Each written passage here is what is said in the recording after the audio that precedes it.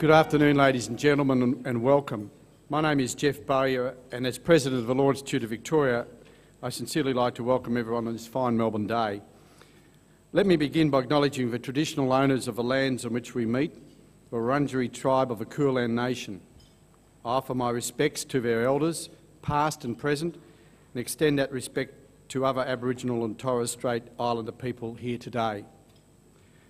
I'd also like to acknowledge some special guests here today. My fellow LIV Council members, Raynard Tang, Immediate Past President, Caroline Council, Stephen Sapuntzis, Simon Libis, Tom May and Chief Executive Officer Michael Brett Young, as well as Michael Holcroft. I'd also like to welcome Victorian Legal Aid Manager, Director Bevan Warner, Victorian Law Foundation Executive Director Joe Kirby, Victorian Bar Chairman Will Olstregren, representatives from the Legal Services Commissioner's Office, members from large law firm groups, community legal centres, small law firms, criminal law firms, family law firms and immigration lawyers. Hosting these presidential leadership lunches is one of the privileges of my position, and I sincerely welcome all of our LIV members and guests here today. As many of you would know, the Law Institute is extremely active in social media, and if you want to join in the conversation, we're using the LIV events hashtag on Twitter, so go forth and tweet.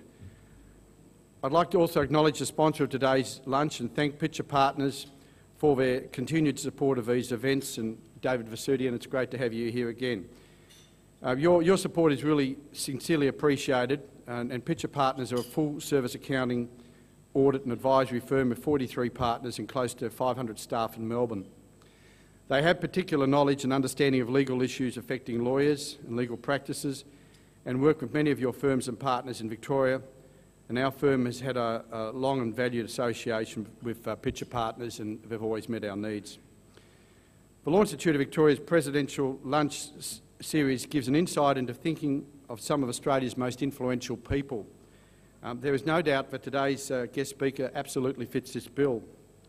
We'll gain insight into how the nation's #1 lawmaker is thinking as of this moment. The Federal Attorney-General is in a powerful position to influence not just your lives as practising lawyers, but the lives of every one of Australian citizens. He has a seriously prodigious workload at the moment dealing with some critical issues.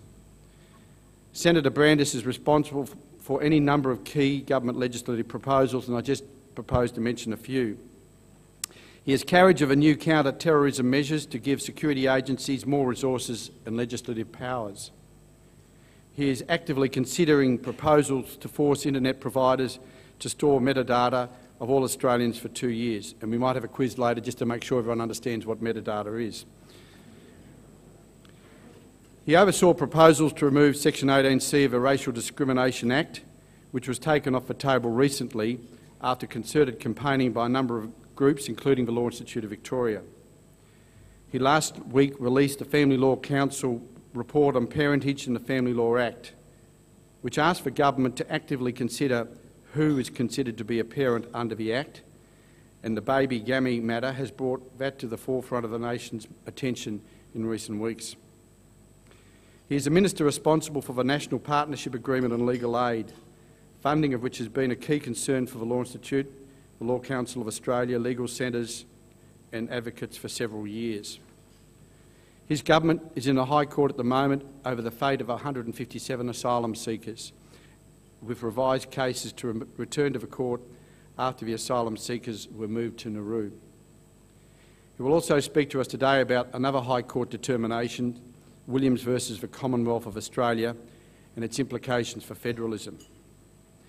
As you can glean, he has many issues on his plate, and we appreciate Senator Brandis making time available to speak to us today. Senator Brandis will also, following lunch, speak to you, but he will also kindly extend an opportunity to ask questions, and so whilst you digest your lunch, you can digest potential questions, and after lunch I'll invite Senator Brandis back to the stage. Thank you very much.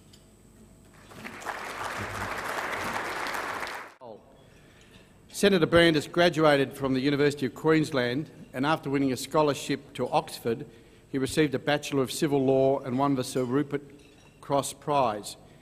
He worked at Minter Ellison before going to the bar in 1985, where he established a commercial practice specialising in the trade practices area. He was selected to fill a casual Senate vacancy in 2000 and re-elected to the Senate in 2004. He has chaired the Senate Economics Committee and in 2006 was appointed as a silk. Prior to the last election, he was also Shadow Attorney General. On the 18th of September 2013, Senator Brandis was sworn in as a member of the first Abbott Cabinet. He was appointed as Attorney General and also holds the position of Minister for the Arts, Vice President of the Executive Council and Deputy Leader of the Government in the Senate. I ask you all to please welcome Federal Attorney General Senator George Brandis QC.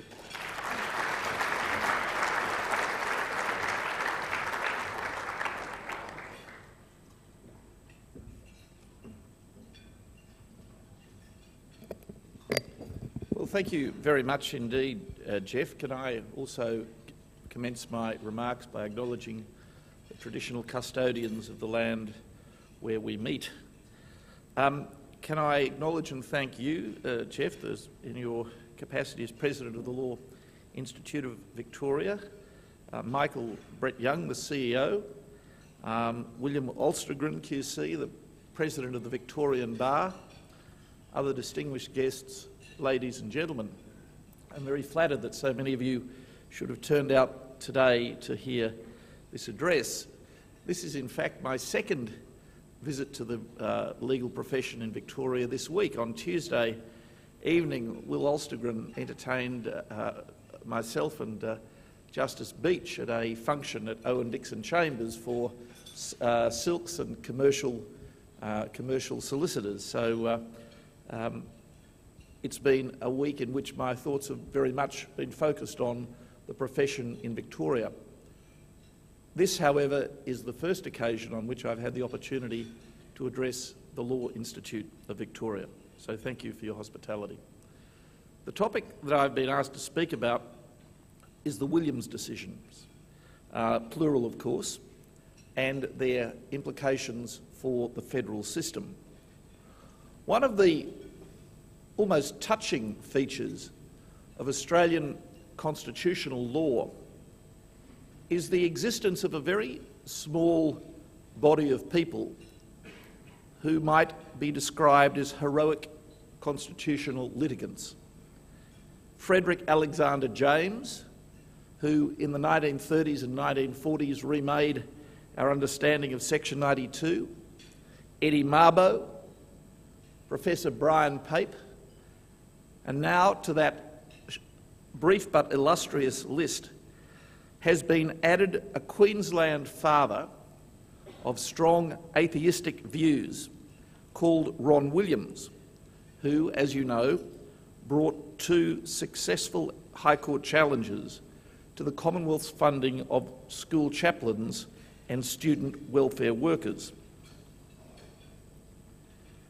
Those with only a passing interest in Mr Williams's constitutional challenges could, based on much of the media commentary, be forgiven for thinking that the challenges were about the merits of the National School Chaplaincy and Student Welfare Program, a program which was the product of the Howard government. Of course, that's not correct. In fact, the decisions turned on the somewhat drier and considerably more important subject of the Commonwealth's power to spend money, and they raise very interesting and fundamental questions about the role of Parliament in supervising Commonwealth expenditure and have profound implications for the operation of Australia's federal system. Historically, the Commonwealth had proceeded on the assumption that it had a largely unrestricted constitutional power to spend money for Commonwealth purposes. This position underpinned the Commonwealth's funding of school chaplaincy programs and many, many other programs, not the subject of constitutional challenge yet. The first step towards unravelling the traditional approach came in 2009 in the High Court's decision in Pape As you might recall, the court in that case rejected a challenge to the validity of tax bonus payments, the $900 cheques issued by the Rudd government in its first iteration, paid as part of what was described as the stimulus package. One commentator at the time, correctly I think, described Professor Pape's proceedings as the most Pyrrhic defeat in the history of the Constitution. In finding against Professor Pape, the court rejected the Commonwealth's argument based on sections 81 and 83 that once money has been appropriated by the Parliament from the Consolidated Revenue Fund in the annual appropriation acts, it can be spent by the executive for any purpose. Instead, the court held that an appropriation act is merely the vehicle by which Parliament gives the executive government permission to withdraw money from the Treasury. It does not also confer an independent power on the executive government to spend that money. The Commonwealth's power to spend must be found elsewhere in the Constitution and under statutes made within power. The judgments in Pape therefore laid the groundwork for what was subsequently decided in Mr. Williams' first challenge, Williams No. 1, handed down in 2012. In Williams No. 1, the High Court held that the provision by the Commonwealth of funding to the Scripture Union of Queensland for the delivery of chaplaincy services to schools was invalid. In brief, the expenditure was found to be invalid on the basis that it was not supported by any legislation beyond an appropriation act, where it was a line item appropriation, and was not supported by the executive power of the Commonwealth under section 61, which was one of the bases put forward by the Commonwealth to support the program. The decision in Williams No. 1 meant that beyond agreements with the states for the ordinary services of government, Commonwealth spending programs must ordinarily be authorised by legislation in addition to appropriation legislation. The court acknowledged some exceptions to that general principle, but the general principle is the outcome of the court's reasoning in Williams No. 1. The then government, by now the Gillard government, subsequently amended the Financial Management and Accountability Act 1997, as the Act was then known, and the associated regulations to provide legislative authority for a range of Commonwealth spending activities. The time that legislation was passed through the Senate in June 2012, I expressed scepticism about the efficacy of the mechanism that the Commonwealth had adopted and predicted that it would not survive subsequent challenge in the High Court.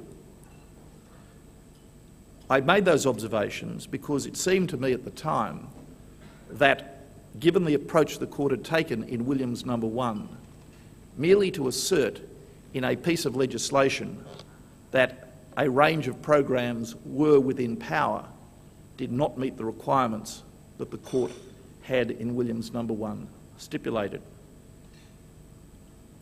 In August 2013, predictably, Mr. Williams commenced new proceedings in the High Court challenging the validity of the legislative arrangements made in response to Williams No. 1, and in particular the payments made under the National School Chaplaincy and Student Welfare Program. The case was argued on a broad and a narrow basis. On a broad basis, which the court found it unnecessary to decide, Mr. Williams challenged the validity of the amendments introduced by the then government to the Financial Management and Accountability Act to deal with the effects of Williams No. 1. On the narrow basis, Mr. Williams challenged the validity of the National School Chaplaincy and Student Welfare Program itself.